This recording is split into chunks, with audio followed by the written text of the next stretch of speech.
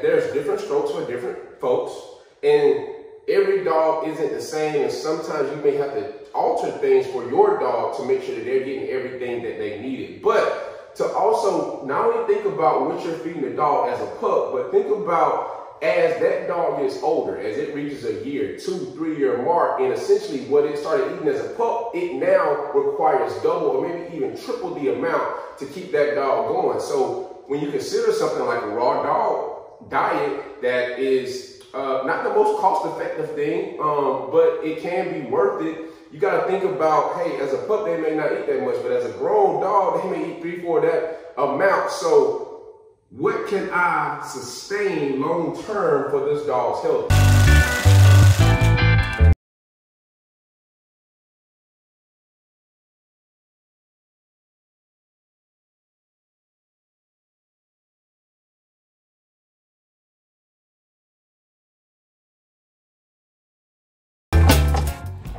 Yo, what up, peeps? It's yours truly, Kelvin and Deveaux from Devoted Kennels KD on YouTube. Make sure you like, share, subscribe. I would greatly appreciate that. So we make sure that we are helping out as many people as possible. And today, what we're going to be doing is y'all gonna come along with me as I prepare Kino's food. And before I begin, I want to say shout out to my dog PA. I'll put his social somewhere up here. But he is someone that we had a conversation today, and we were talking about what goes into feeding these dogs that cost so much. And one thing, we talked about Kibble, we talked about raw, we talked about semi-moist food. And basically, what I learned from him today was that there's different strokes for different folks, and every dog isn't the same, and sometimes you may have to alter things for your dog to make sure that they're getting everything that they needed. But to also not only think about what you're feeding the dog as a pup, but think about as that dog gets older, as it reaches a year, 2-3 year mark, and essentially what it started eating as a pup, it now requires double or maybe even triple the amount to keep that dog going. So when you consider something like a raw dog diet that is not the most cost-effective thing, but it can be worth it. You got to think about, hey, as a pup, they may not eat that much, but as a grown dog, they may eat 3-4 of that amount. So what can I sustain long-term for this dog's health? So we're going to talk about some things that I'm going to do, but just realize that this is what I'm doing for my dog. And I encourage you to do the absolute best that you can for your dog. The best that you can do is the best that you can do, and no one can debate that. But you have to ask yourself, are you giving your dog the best option, the best choices in life to make sure that they have a good, healthy upbringing? And if so, keep going. If not, figure out some things that you can do. But I do want to say that there is really no one size fits all. You have to figure out what works for you, and you roll with that. So back to my conversation that I had with PA, and we talked about what is the dog eating, what's sustainable, why am I feeding the dog the way that I am. And one thing that me and Pat talked about today is that you want to feed your dog the best, but you also want to make sure that that dog is not taking you on a run for your money, literally, and making sure that, yes, you're doing the best that you can, but you're also not going broke to make sure that a dog eats, because a dog is a dog. No matter how much you invested into them, a dog is a dog. Hey, boy, get out of there. Hey, leave it, leave it. So today, I'm gonna show y'all what I put into Kino's food and why I do it the way that I do it. So one thing you have to learn when it comes to dogs, I was always brought up on dog food. We go to the grocery store, we get the biggest bang for our buck. We get the biggest bag of dog food for the least amount of money, and that's what that dog gonna eat. Now, Kino is a different dog, a lot different than a lot of other dogs that I've had because of his price tag on him. So I can't necessarily go to the grocery store and get those same bags of dog food that I used to when I was young. So now that's when I started looking at what are some options that I can feed this dog, because I want him to live healthy, I want him to live happy, and I want to make sure that he gets everything that he needs. So as I'm going along this journey of researching different options and different diets that I can feed my dog, I'm noticing there's a difference in things that you can feed your dog. There's Kibble, which is dry dog food, which a lot of people know about. There is semi-moist food, which we have here. I'll explain more about what that is, what that looks like. You have a raw dog food diet, right? You have a wet dog food diet, And you also have a prey dog food diet. A prey dog food diet is basically where you give dogs dead quail, dead rabbits, dead anything that's still whole that people can freeze, and you give that to your dog. But today I'm gonna stick within the realm of what I'm doing, and how I feed Keno, I'm not even sure how it would be classified, but it's sort of like a gambit of all of those things except for the prey. And I may delve into that later, but as of now, I'm gonna stick with what I have going. But with Keno, I have found a really good kibble that has taurine in it, that has not just chicken flavor, but it has chicken in it. It doesn't have chicken meal, it has chicken. It has liver in it, it has beef, it has whole things in it. So this is a really good kibble brand that I have, and it's called Value Pack. It's the black bag. Other bully owners swear by it as well. So I like to start with a cup of kibble. His dog food is based in kibble because this kibble is essentially the complete meal of everything that you need. God, dog, boy, stop it. Leave it. All right, y'all, we back. But this kibble has everything that essentially that the dog needs to grow. Now, it may not have as much as I would want it to have. It may have a little less.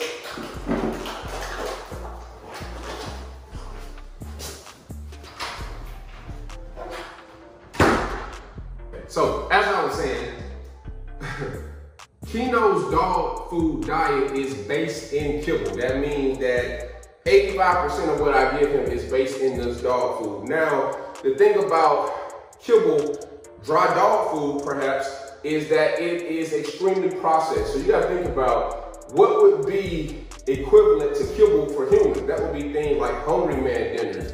That would be things that you find in the frozen food section that's highly processed, has a lot of things in it. Yes, you can still sustain yourself and eat and maybe even grow, but if you're someone that was an athlete or ex-athlete like I am, then you know that there are better ways to eat than just processed food and just going to McDonald's every day or just getting things out of the freezer section to eat. So even though it's based in this, because let's face it, this is a really good thing to start them off on and to keep them maintained because it doesn't break the bank and it still gives them the essential things that they need to grow. So if I only gave him this kibble from this brand, this would be enough. He would still grow up to be a happy pup. But because I am learning and I'm wanting to do better for him, I'm looking at some other options. So one thing that I found, and here's something else that won't break the bank that you can add into your dog food, is egg.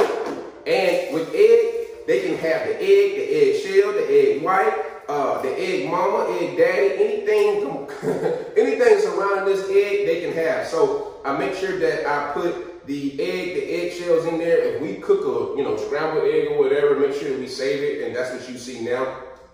Another thing that won't break the bank, all of your fruit that go spoiled and go bad before you throw it out, make sure that you put it in the freezer or the refrigerator and save it and incorporate that into your dog. So the reason why I give him kibble is because essentially everything he needs to grow is in that. The reason why I give him egg shells because it has protein. It has things that can give him calcium, things that can go into his bones and strengthen them up. The reason why we give him bananas is for potassium. Everyone needs that to grow. So I'll cut this in a few simple slices. Now, I'll take the banana outer layer off. I've seen people leave it on. I don't really care to leave it on. You do what fits you. And I also cut this up a bit as well. And he doesn't need a lot of bananas, just a couple. Paper towel. Okay, cool. After that, I have some carrots. Now, carrots are good because they provide fiber. Carrots provide fiber to your dog, which means that when you're eating all of that beef and all of that stuff that you're going to give him from the dog food or from the raw dog food that you're going to put in, the carrots are going to make sure that all of those things pass through him successfully. So I like to cut up carrots. add these carrots in. Next, I will add in some sardines. Adding in sardines to your dog's meal gives them that fish oil. For all of you that don't know, fish oil is how dogs keep their coat shiny. And it also helps with their inner workings as well. So I mix in a little sardines, a couple scoops of that. From there, I have a semi-moist pack that I got from the grocery store. And this semi-moist dog food, as you can see here, it has chicken, beef, salmon, and egg recipe. Now, I gave him the egg shells. Now, they may have put in the egg white, they may have put in the yolk, but it has egg in this as well. As you can see also, it has maybe a few carrots, a few blueberries, it has some greens in there. I think it said it had maybe celery or broccoli in there as well. So they only need about a fourth of this. So they need about one slice of this per day. So because I already have kibble that this is based in, I go ahead and I section this off. From there, take it out. And he only needs half for this meal. So I'm feeding him twice a day. And so for this meal,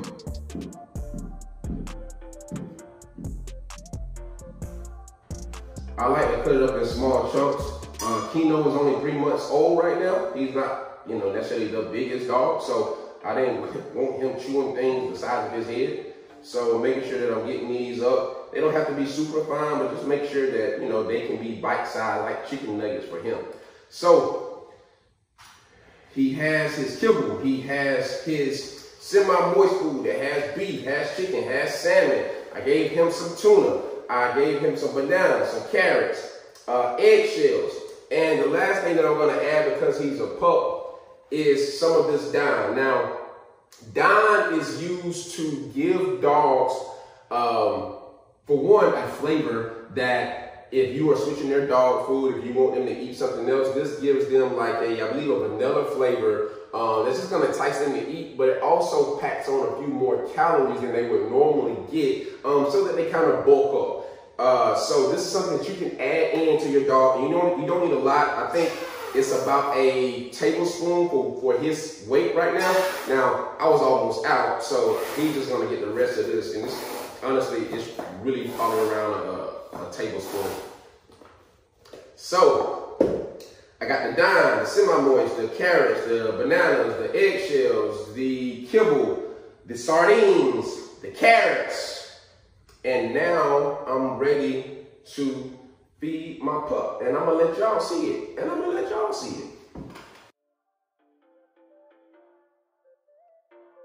Look at that.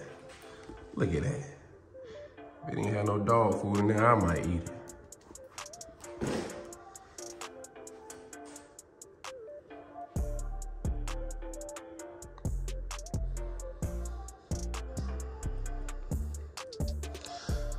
So guys, you see, in Keno's dog food, I have carrots, I have eggshells, I have semi-moist dog food, which comes in like a packet similar to what ground beef or ground turkey comes in. And that has bison meat, it has chicken, it has beef, it has salmon, it has celery, it has chicken liver, it has blueberries, carrots in it.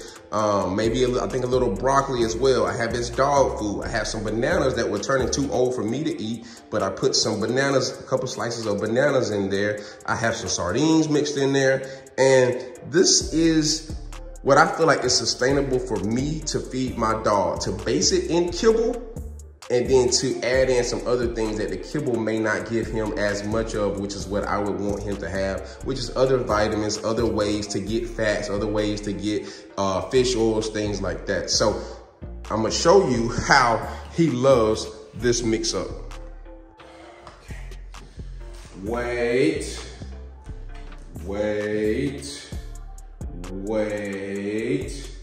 Eat.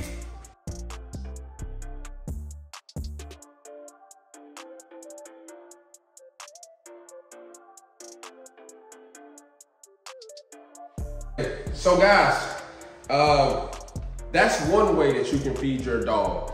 You can get the best brand of kibble that you believe in, dry dog food, and then what you can do is you can supplement some other things that may not be in that, or that if there are other things that you want them to have to help out with things like their digestive health, their skin, their coat, if you're noticing that they're having any allergies, you can add in other things that the kibble may not have, and it's just supplementing things that aren't in there. So I hope that this helps you all think about something. Like I said, you don't have to feed him what I'm feeding him.